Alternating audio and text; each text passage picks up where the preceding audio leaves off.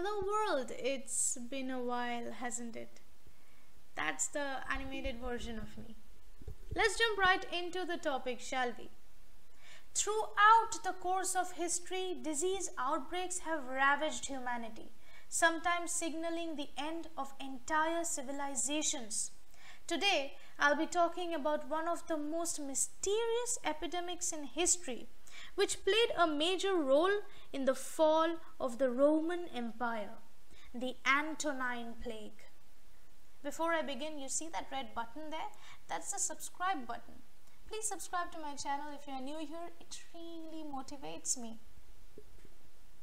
Just give me a second to settle down, please. These boxes are really heavy. Thank you. First, let's answer the questions.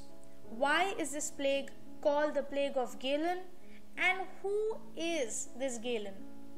Claudius Galenus, or Galen, was present right from the beginning of the plague, and thanks to him, we have a better knowledge about how the plague affected the patients and what physical impact it had on them. If you don't know who Galen is, check out my previous video of this series. It will really help.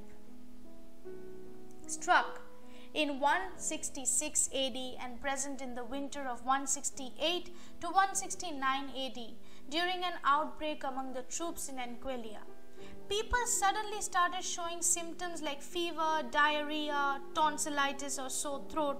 People felt nauseous, thirsty and were coughing. No, they did not have corona or influenza or just an upset stomach. On a closer observation, as documented by Galen, the diarrhea appeared to be black, suggesting intestinal bleeding. Coughing had a foul odor to it. Skin eruptions or rashes were seen, and the body distinguished to be red with black eruptions. People suffered for 2 weeks.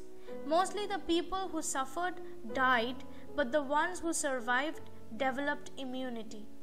Many epidemiologists believe that the disease was smallpox, although there are still doubts about it.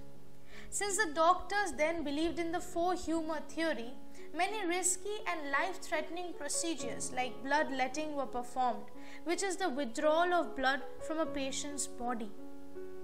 Since the disease was novel, many people were attracted to various religious cults and their practices to stay safe. Yeah, it does not sound right, but it is what it is. The plague emerged in China before 166 AD, spreading westward along the Silk Road, and the trading ships headed towards Rome. Between 165 to 166 AD, the Roman military met the disease during the siege of Seleucia. Troops returning in the east spread the disease northward along the Rhine River.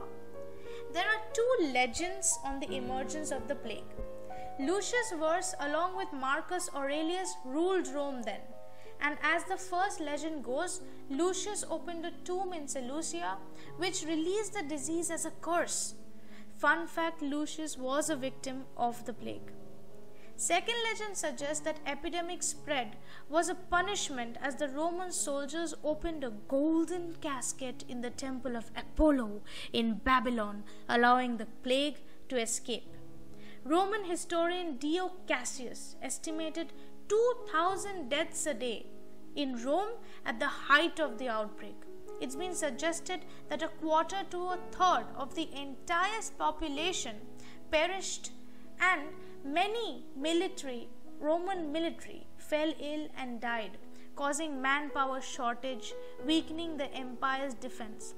This caused Marcus Aurelius to recruit any able man. He freed slaves, criminals, prisoners of wars, and gladiators. Horrific death toll reduced the number of taxpayers, recruits for the army, candidates for public offices, businessmen, and farmers. At a time of increasing military expenses, the government revenues declined with the agricultural production. Scarcity of crops caused steep price increase of grains with decreasing food supplies, heavy job loss. Basically, the economy had crashed. With increase in number of death, cost of labor was getting expensive. Due to the absence of businessmen, craftsmen and finances, there was profound interruption in domestic and international pay, meaning fewer taxes for the state, which was already really low. All this left the Roman population in a very vulnerable position. Due to the constant invasions, novel disease, job loss, hike in the price of everything, they felt threatened, insecure and anxious. They suffered financially, mentally and of course physically. Although this plague arose during the time medical science was progressing, scholars started understanding the world more scientifically. The people of Rome weren't ready. No, if you think about it, no one can ever be ready. Our current situation with the SARS-CoV-2 virus or COVID-19 was unexpected, and the countries with the best medical facilities are suffering to take control of the situation. If there's anything we have learned from history, is that education and progress in infrastructure is really important, and the rest of it is all erratic. That's it for today, thinkers. What do you want me to talk about next? Comment down below.